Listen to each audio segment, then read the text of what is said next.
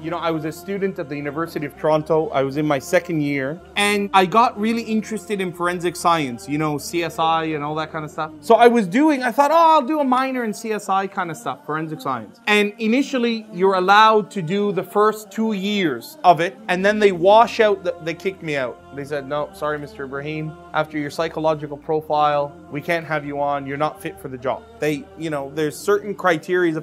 They're right. I don't like blood. So I don't know what I was thinking, right? So here I am in this forensic science exam and I'm taking forensic science with, he's still teaching. You can Google him. University of Toronto, Professor Mellenby.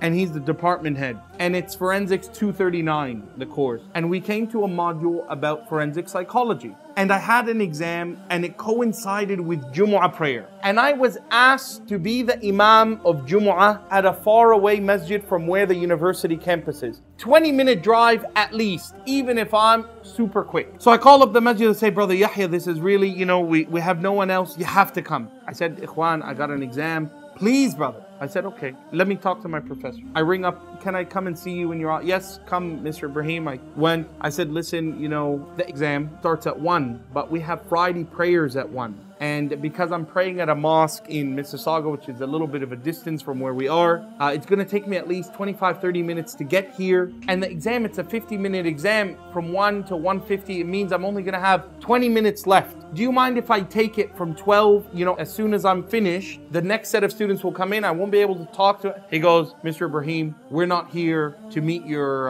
blah, blah, blah, blah, blah. Either you're there or you're not. Whatever time you have left is the time you have. We have no extensions. And I said, all right, thank you. And I thought, it's okay. I'm going to go do my Jummah. And after Jummah, I said, Assalaamu Alaikum, Assalaamu Alaikum. I was running, jumping over people, got in the car, flying. And I got to the university, double parked my car. I said, if I get a ticket, it's okay. Just threw my car. And I ran, and I got there 1:40 something. 10 minutes left. And he smiles at me as he gives me a, you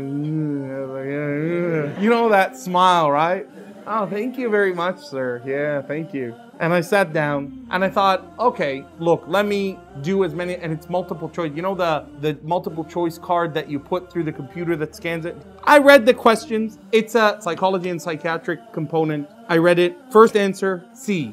I was like, cool. Second one, C. Like, oh, that's all right. Third one, C. Something's not right. But I don't have time to go back and read it. Fourth one, C. 1 minute left. Fifth one, C. And I thought, 30 seconds left. I just put C, C, C, C, C, C, C. 80 questions. And I just put the whole thing C. We come back after a fortnight. You know, we have a holiday after exams. Come back after a fortnight. And Melby is red in the face. He looks like a dinosaur, ready to bite my head off. And I'm saying, I don't know what's happening. And he goes, this was supposed to be part of your psychological component, and we wanted to do something different this year. We made all the answers C to see who would doubt themselves. Because you're not going to put in C for 80 questions. But because I never read the questions, I just put C, C, C. And I said, Wallahi, that's from Allah, right? 100%. And when he gave me back that exam, and it had 100, and I'm sitting there, and he goes, we won't be doing this again. Because, you know, certain things happen that cause statistical irregularities. I was like, yeah, that's Allah, brother. You keep your statistics, man, right? 100%. And honestly, you know, when I tell that, I honestly say it in reality, in my heart of heart, in my belief, that is Allah helping an individual who chooses something for Allah, right? And I got an A in that course because that exam was a 40-mark exam, 40% of my final. And I knew I was being graded a little, I was still doing well. Like I'd get back my exam, you know, B+ when it really is an A paper. It really was A, but I get like a B+. You get that sometimes, right? And that exam put me over the top. I was like, yeah.